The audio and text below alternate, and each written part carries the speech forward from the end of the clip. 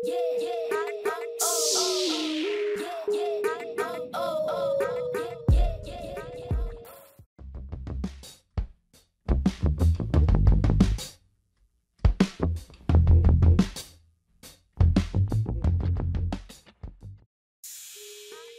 U.S. Marine Corps, USMC, received an additional 30 Amphibious Combat Vehicles, ACV, from the U.S. Department of Defense, Pentagon.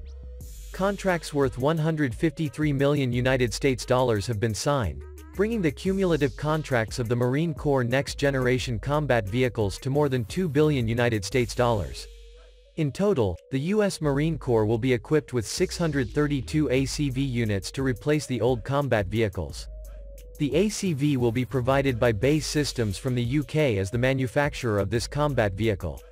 The Amphibious Combat Vehicle, ACV, is a program initiated by Marine Corps Systems Command to procure an amphibious assault vehicle for the United States Marine Corps to supplement and ultimately replace the aging Assault Amphibious Vehicle, AAV. The program replaces the Expeditionary Fighting Vehicle, EFV, program cancelled in 2011. Originally a plan to develop a high-water speed vehicle, the program has expanded into a multi-phased approach to procure and develop several types of amphibious-capable vehicles to address near and long-term requirements. The competition for the final project ended in 2018, which saw the birth of an 8-wheel drive armored fighting vehicle based on the Italian Iveco Super AV produced by BAE Systems and Iveco, starting in 2020 with 36 units and from 2021 with 80 vehicles per year for 5 years. ACV is equipped with a 690 HP engine. The total weight of this amphibious vehicle reaches 30 tons.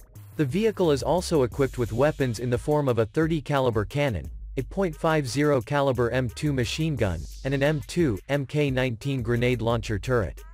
On the highway, the ACV can travel at 65 miles per hour and 6 knots on the surface of the water.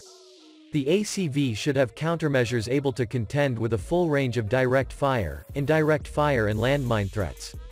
Visible and thermal signature reduction technologies will also be used. Modular protection can be applied as necessary. The ACV has a crew of 3 and can carry up to 13 soldiers.